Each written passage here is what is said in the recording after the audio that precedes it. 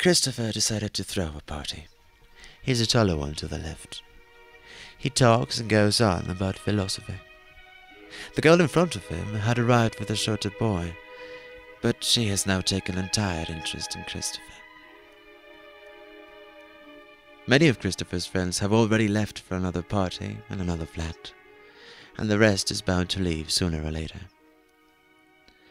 Christopher's girlfriend, Marianne, has been upset since the party started. Marianne gets too emotional when she has had one too many drinks. Her cell phone rang and she left the room a few moments ago. Marianne just told her sister that Christopher decided to break off the relationship. She didn't care much about it and hung up. Marianne is trying to call her back, but she didn't answer. She wants to cry.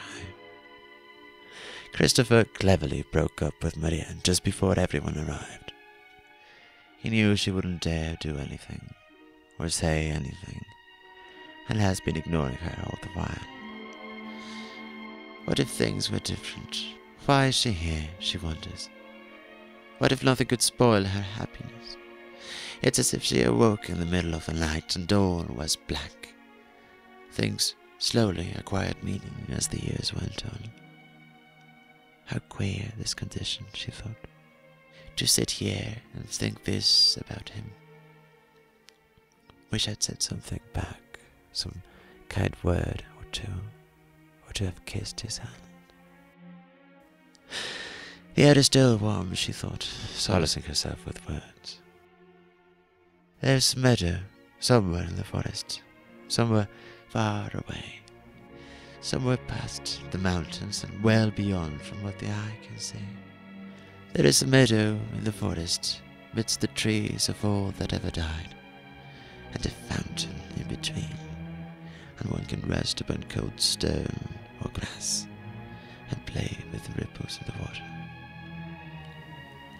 I was once there before I was born, and I'm trying to find my way back.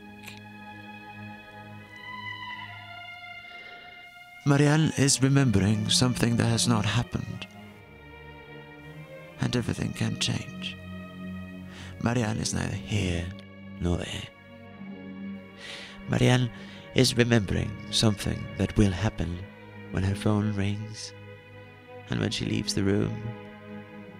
Everything will change, and what is important lies between the mirrors of the mind, between its acts of prospection, rests in the curtains of imagination, and everything depends on how the room is lit, or how the sound is heard, or how the words are said, or when.